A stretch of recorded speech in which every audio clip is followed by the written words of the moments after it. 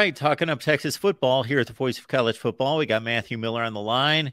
We always enjoy the conversation and getting the insight from Matthew, who has hosted our post-game show here for the Horns with, as I look at the NFL draft board, a ton of guys that are projected to be in on the NFL draft coming up this year. So as we look at the secondary, I guess we start at corner.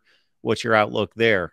I love the cornerbacks. We got Gavin Holmes from Wake Forest. He's a good player. Played 3 years at Wake Forest. He'll probably be our third corner. We have obviously Terrence Brooks, who we talked about coming in last year. Only 17 years old when he came in, and he played very well. Like, I was shocked by how well he played. He's going to be 18 this year, and he's going to be starting alongside Ryan Watts, who came over from Ohio State and played very well. Could have gone to the NFL draft. Probably would have been a mid-round pick. Again, coming back to push up his draft stock. And that's another thing. What I like is what you see about the culture getting better at Texas, in my opinion, under Steve Sarkisian. A lot of guys in the past, if you look at Tom Herman, as soon as they got like a third or fourth round grade, they were gone. They didn't come back because they were like, why would I come back?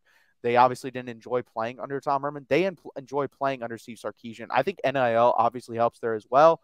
But I really like Ryan Watts, and I really like Terrence Brooks. Obviously, I haven't seen much of Gavin Holmes. It's going to be interesting to see him play alongside those guys. And then Jahdae Barron at the spur position played very well last season. I think he was our second best defensive player. So I really like that group at cornerback.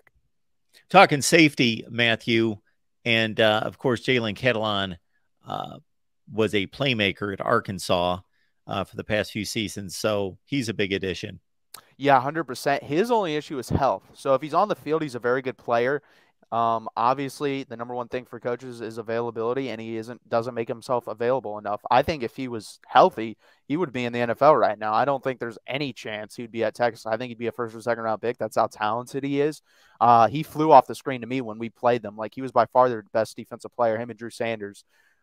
So I think it's going to be interesting to see him play at Texas. If he stays healthy, alongside Bug Thompson, Jaron Thompson, I think this is a pretty good safety duo. Again, the backups worry me. I like Michael Taft, but he's a walk-on. BJ Allen, a high four-star recruit coming in last year, hasn't popped off yet. I mean, he's sitting behind Michael Taft. Again, a good player, but he's a walk-on for a reason. So, again, the depth here scares me. But if those two guys can stay relatively healthy, I really like the safety duo. All right. Anything else on the defense before I ask you basically to forecast improvement or decline in the defense and how good this unit should be if they reach realistic expectations? Well, Malik Muhammad, that's another name to keep an eye on, because if you look, I didn't think Terrence Brooks was going to play last year at 17. He came in, contributed, played well. Malik Muhammad is the highest rated cornerback recruit we've had in a decade. So I do think he gets playing time. And if he plays well, that even adds to that group. And if you have a lockdown secondary with an average front, you can get by in the Big 12. Now, will you be able to compete nationally? Probably not, because you need pass rushing.